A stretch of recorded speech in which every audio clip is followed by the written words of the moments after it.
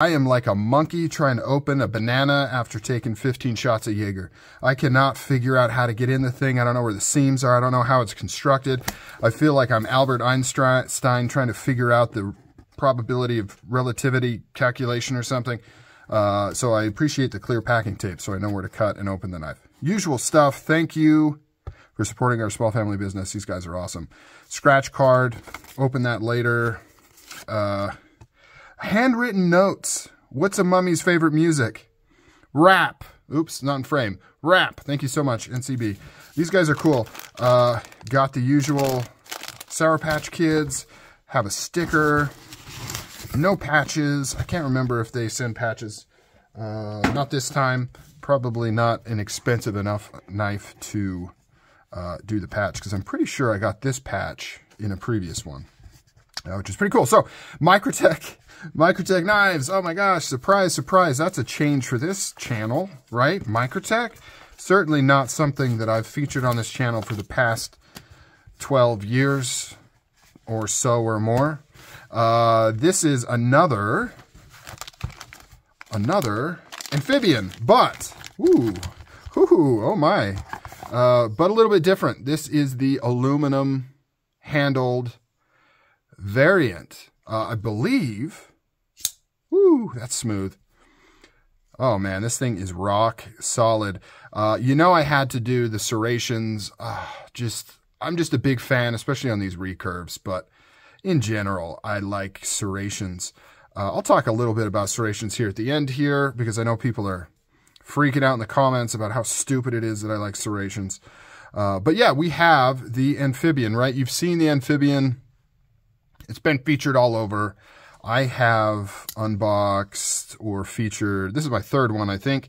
I sold one of them, so I still have my carbon fiber DLC, because that one's just sweet. And then I sold my plain edge tan version after I bought this one.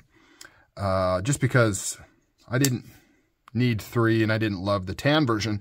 And I wanted to try this aluminum one, and it is very hefty. Let's see what the weight is on this, just because I'm curious. It is noticeably a hefty, hefty boy. 6.5 ounces, if I remember correctly. The G10 version, I think, was 6 ounces. The carbon fiber DLC was like 5.5. So literally half an ounce jump on each version, even though this feels like a little bit more than half an ounce, but maybe not. Now, from what I understand, let's see if it says anything on the packaging. Ram-Lok, fluted, apocalyptic, serrated. Doesn't even say aluminum. I think the A probably means aluminum, but yeah, interesting. It doesn't say aluminum on the sticker there. I've heard it's 70-75, which is interesting because Microtech uses 60-61 and like everything else. I wish they used 70-75. So it makes me leery to think that this is 70-75 because there's a good amount of machining going on here. Machining out this pocket, the fluting, the choils. That's most of it. And of course, all the holes for the hardware. Because 70-75 is way superior to 60-61 all around. The only negative to 70-75 is the material itself costs more, and then it's harder to machine. That's the only reason companies don't use it, is just it's more cost prohibitive. But with how much Microtech's cost, I would think they should bump that up to 70-75 across the board. That's too bright. Let's lower this. Yeah, there we go. 70-75. So I don't know. I don't think I've seen anything officially saying it's 70-75 aluminum, but I've heard people say it is. So I don't know. If anybody knows for sure, let me know in the comments. M390MK steel, which is the proprietary steel that Bohler is doing for Microtech. I don't think it's a big difference, just tweaked a couple of the numbers. Really, it's more of a marketing thing as far as I'm concerned. It's still kind of cool that Bohler would do that. Microtech uses, obviously, a lot of their steel, pretty much exclusive M390 for the last year or so. So they kind of created their own proprietary, probably to keep them coming back. This has the apocalyptic finish on it, which I interpret as an acid etch with a stone wash. I know some people have said that they think it's a paint similar to the tactical black versions or even a DLC that's been stonewashed. Doesn't look like that to me. Those sort of finishes are typically darker and more contrasty, whereas this one's a lot more of a light acid wash appearance. But, you know, I don't know. What do I know? Microtech doesn't divulge all of their kind of information on their knives, which is interesting. For example, completely going off on a tangent here, but the Hera 2 prototype that I have has been mentioned that it has a new opening and closing mechanism, and it certainly feels like it, but I can find no information on what that is or what that means or anything. So Microtech is pretty tight-lipped with a lot of their details on their knives, which is kind of interesting. But fluted handles, anodized.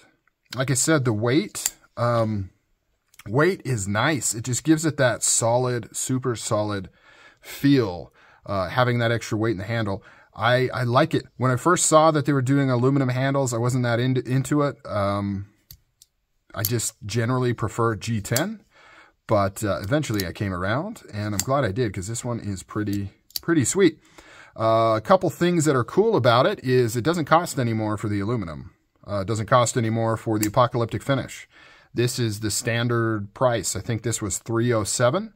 A little bit more because the serrations cost like $5 extra. But other than that, this is the same cost as the G10 version. It's just all the same. So definitely kind of cool. And the other thing, and I've mentioned this before, is I like how Microtech does their finish on all the hardware. So the pocket clip, the body screws, the Ram-Lok switch, the backspacer, which is all titanium, by the way. Well, the backspacer's titanium, clip's titanium. Not sure on the switch, titanium or aluminum. I'm not sure. And then, you know, stainless, I assume, hardware. The thumb studs right here, everything is the apocalyptic finish along with the two-tone blade, which is cool because I'm sick of companies that do a different blade finish on the blade and then everything else is just standard and it doesn't match, it doesn't flow, and it's a little bit of a cheap out. So very, very cool. In this day and age, with this economy, with the way the knife company is going, I think these are an excellent value. But don't take my word for it. The fact that these things sell out so fast, along with the other Ram-Loks, the stitches are sticking around a little bit longer now. But even those sell out. This Ram-Lok line is just taken off. People are absolutely loving these. And I see why, because they're cool knives. So let me know down below, what do you think of the aluminum version? Is it something that you would pick up? Do you like the idea of the extra heft? Kind of the all metal knife, right? This is all metal. There's no plastic or polymer or G10 or anything like that anywhere in this knife. Maybe I'll take that back, actually. The ball bearing race housing could be nylon. I'm not sure. I can't remember what Microtech's using anymore, if they are using metal races for the ball bearings, but that would be it. Potentially the ball bearing race. Everything else is all metal. Is this something that you would be interested in carrying? Do you think it's cool? I was going to say, do you think it's worth paying more for, but it doesn't cost anymore. So would you pick this over the G10? Let me know. Comments down below, like, subscribe, all that stuff. I'll catch you guys later.